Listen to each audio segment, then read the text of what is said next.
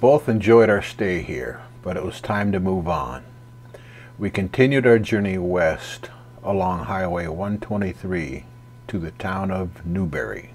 We were told we had a pretty good chance of seeing a moose along this drive, but perhaps someone was pulling our leg. However, we did spot a laundromat, so you guessed it, laundry day.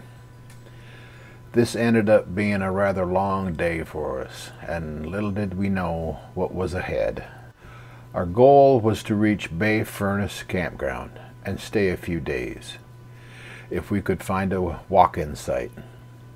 But this was Friday, so we knew it would be a gamble.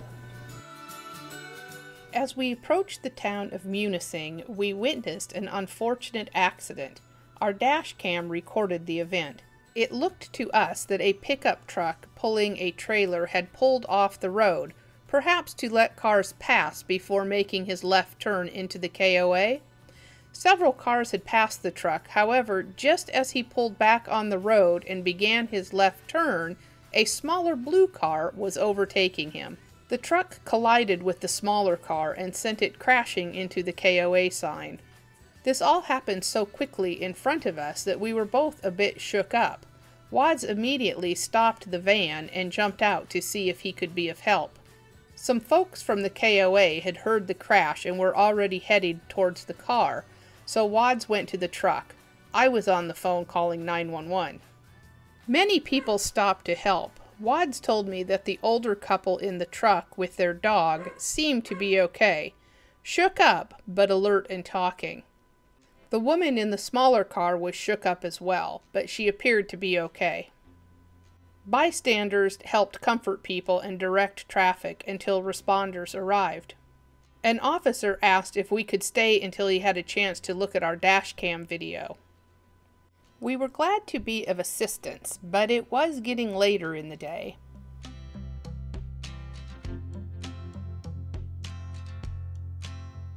Our first stop in Munising was to check out availability at the campground, and it was full. So we took in some views in the day use area and came up with Plan B.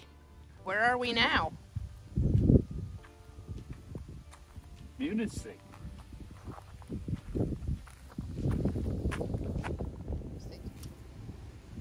So that's that Grand Island or whatever?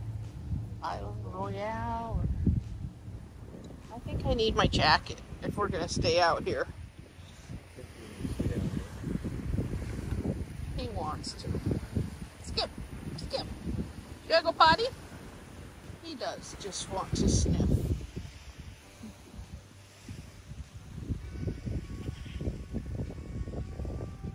Bay Furnace Historic Site and Interpretive Trail is a short 1/8 of a mile accessible trail that encircles the recently stabilized ruins of a blast furnace where pig iron was made between 1870 and 1877. Bay Furnace was abandoned in 1877. Over the next century, the upper portion crumbled and the unique arches were in danger of collapse. The USDA Forest Service stabilized the remaining ruins in 1992 to prevent additional damage.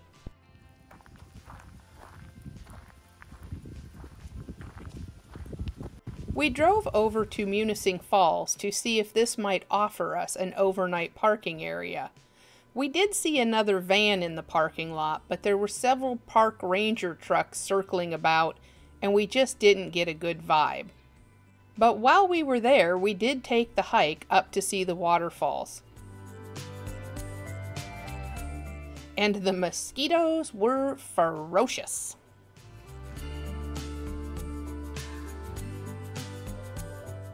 Munising Falls is a waterfall located in the westernmost portion of the Pictured Rocks National Lakeshore. The falls drop about 50 feet over the sandstone cliff. With exception to the spring thaw, the amount of water falling is relatively small. In the winter, the falls freeze, forming an ice column. That would be really spectacular to see. However, I can't imagine being up here in the winter months. By the time we finished our walk, we were really ready to make some dinner and call it a day. We noticed a local hospital nearby and checked it out as a possible overnight spot. Honestly, I don't think I even called to ask if it was okay. We watched the sunset while we had some dinner, and before long we both headed to bed. We left early the next morning without any problems. We did luck out and find a campsite at Bay Furnace just as a couple was leaving, so we were free to stay as long as we wanted. I really had my hopes up for a boat cruise along the National Lakeshore. This is always tricky because we have Skip to consider. I made us reservations on one of the first trips of the morning. We blocked the sun from coming in the windows and left the AC running for him.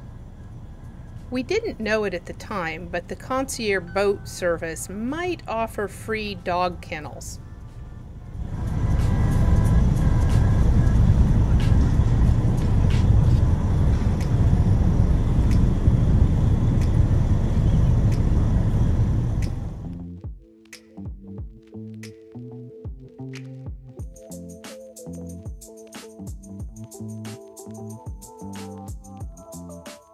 Horsepower each. So be pushing us along today at top speed of about 27 miles an hour. On behalf of Pictured Rocks Cruises and the National Park, we'd like to welcome you to Pictured Rocks National Lake. This little interesting rock formation here is Miner's Castle. Tower on the front side, 65 feet in height. Used to be another one on the north, just to the left of it, also 65 feet in height. Fell off April 13th, 2007.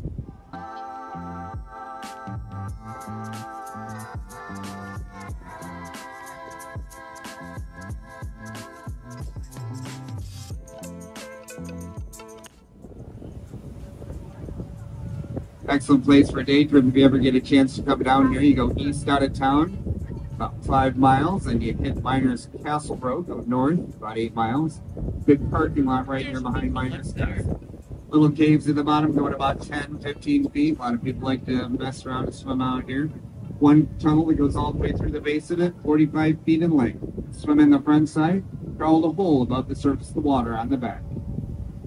I was coming by here last fall. Sun was hitting the rock. Leaves were changing color. They're having a wedding up there. Ladies on our boat thought that was absolutely marvelous. You could tell.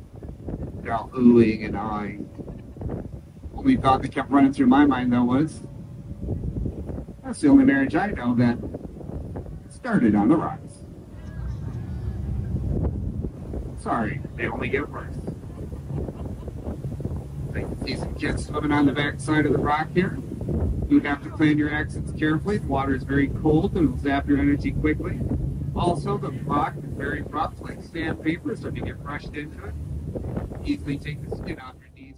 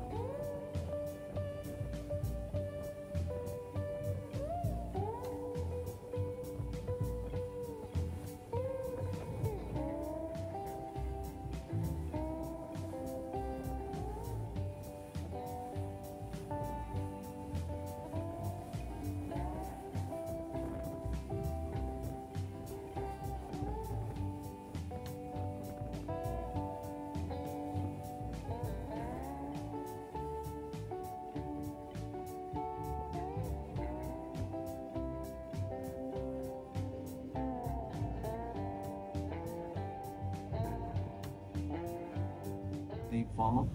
Pressurizing these little caves, the water shoots way up in the air, and the wind will catch it and throw it up on top of the cliff. See what appear to be shrubs up there, just stunted trees, stunted by the weight of the ice in the winter. It could easily be 3 foot of ice up there in the middle of the winter.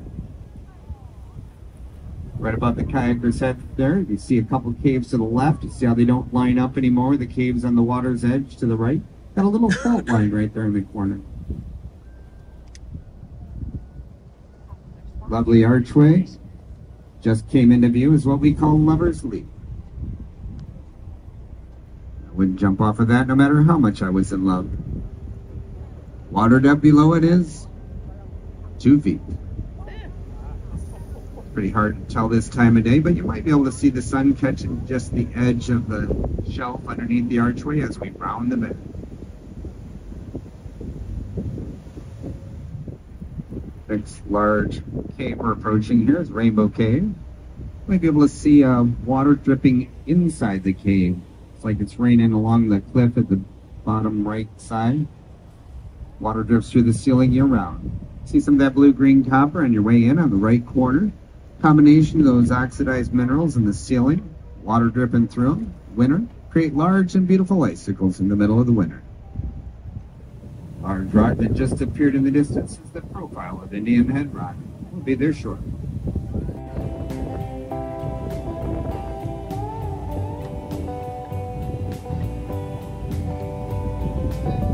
Happened this spring.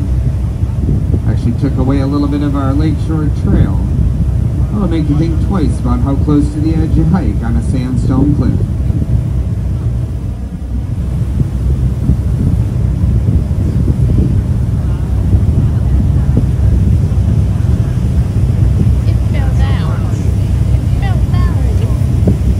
See a few hikers up there on top of Indian Head right now. It's part of the backcountry trail coming across Grand Portal and Indian Head.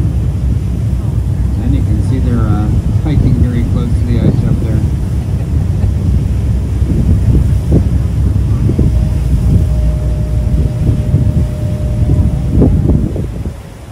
Way up there.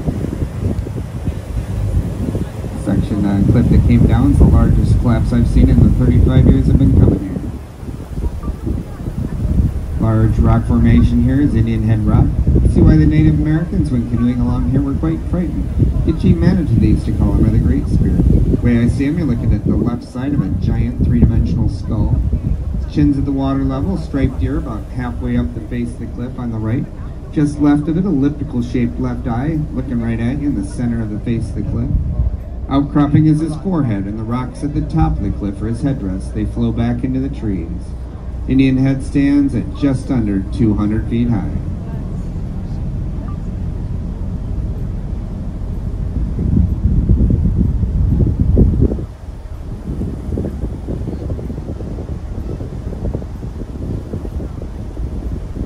Area out here is also known as the Seagull Rookery. It's where the seagulls come in the spring of the year to hatch their young. Young seagulls are gray in color and they blend quite nicely into the cliff. Provides them relatively good protection from the falcons and eagles that frequent this area.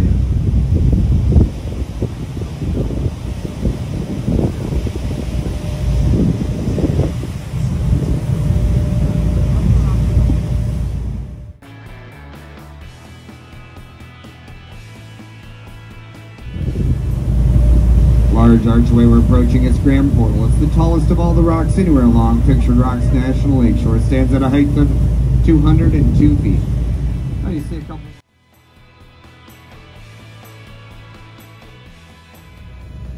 Try to get in a little closer to the base of Grand Portal for you. Try to show you the little different perspective on the height of the rock.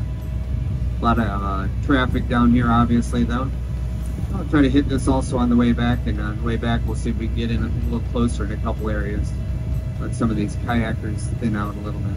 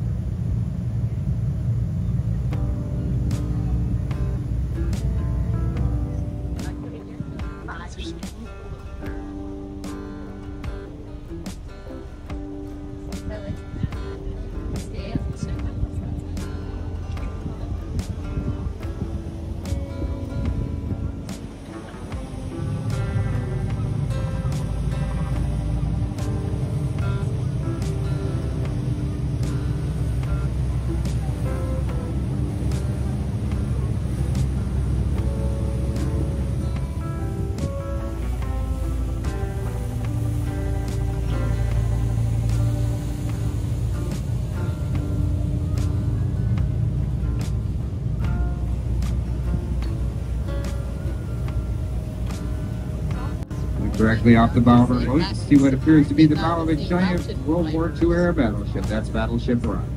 Hidden behind it is what we call the Stranded Fleet, or Battleship Row. So swing the bow to the left here in a moment. See if you can use your imagination, pick out what appears to be the stern ends of 7 battleships lined up on the beach, directly behind Battleship Rock.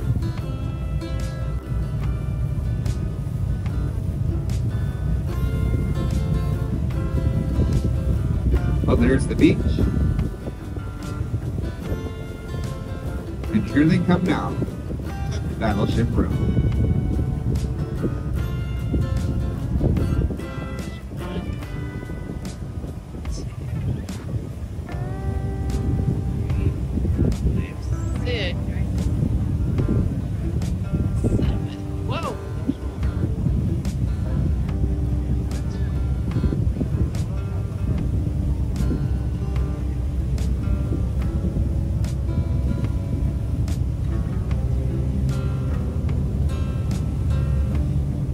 I'm going to try to show you another profile of a face. This one's hard for some people to pick out. Right in front of the boat, you're going to see a mustache at water level. Triangular shaped outcropping for a nose about 5 feet above the water's edge. Circular cave is going to appear closest to the boat, about 10 feet above the water with a black tear dripping out of it. It's our pictured rocks pirate, even wearing a tri-cornered cap. Well, that circular cave is known as nature's icebox. Snow and ice in the back of it sometimes till the end of June.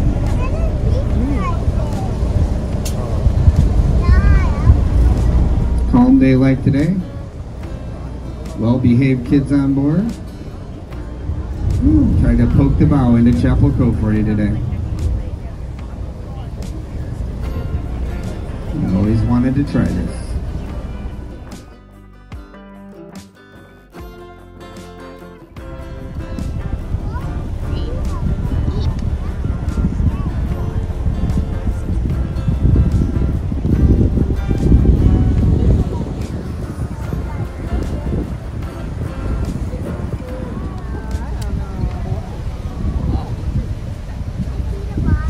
Out here, every once in a while you see a little bit of wildlife.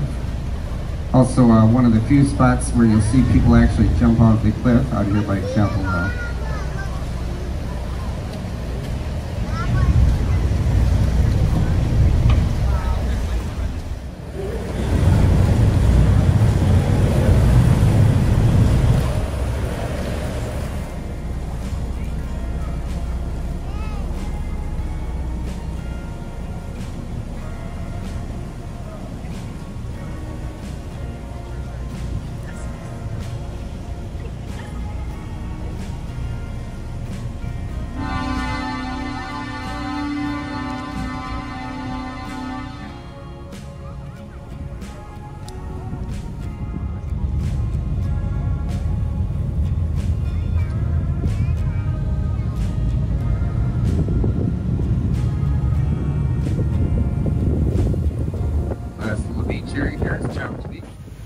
Take you down here to the end of the beach, show you another interesting rock formation called Chapel Rock.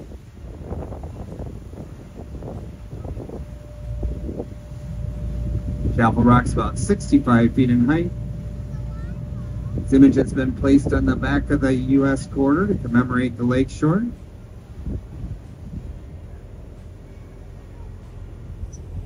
Makes it more interesting is if you look at the 65-foot tree on top of the rock, see there's not really enough soil up there for that tree to survive. As we scoot on past it, check out the roots hanging off the backside back to the mainland. That's how that tree lives on.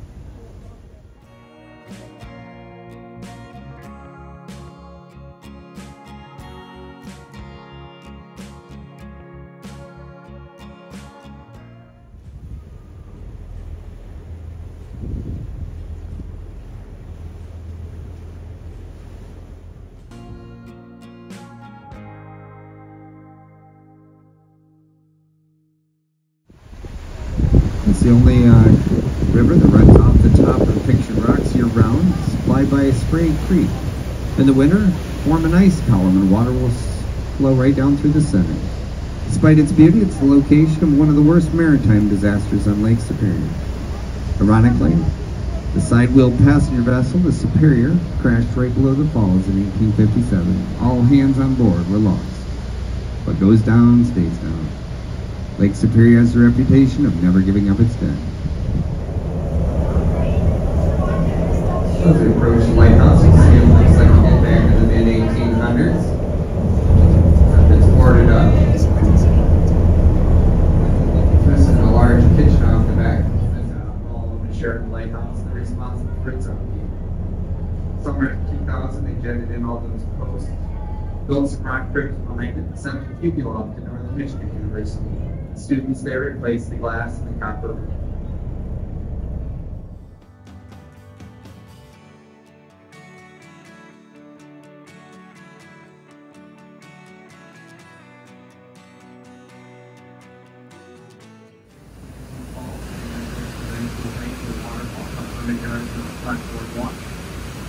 Also right there in front of the hospital, and the Campground Road, there's been a town beach, you see that?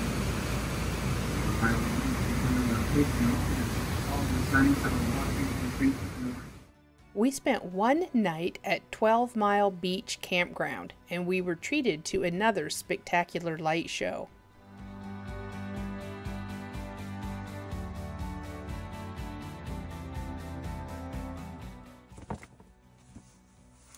Honey, what is normal? Normal is home.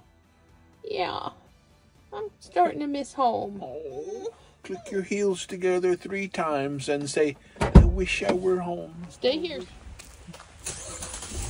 I don't think he's very happy. He doesn't like being alone.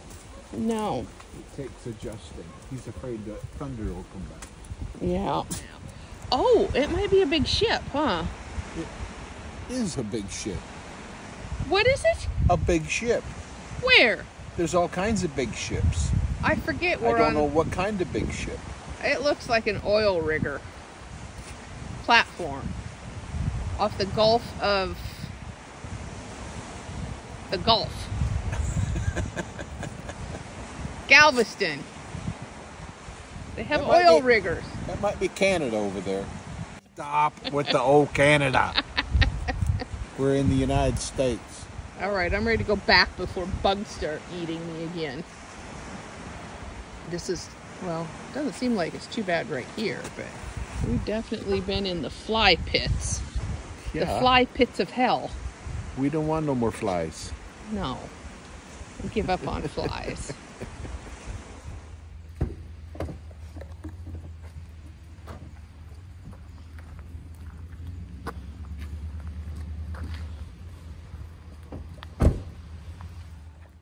We also spent one night at Hurricane River Campground inside the national park.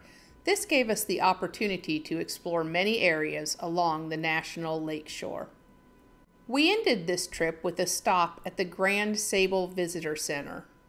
Join us as we continue exploring the UP. Thanks for watching.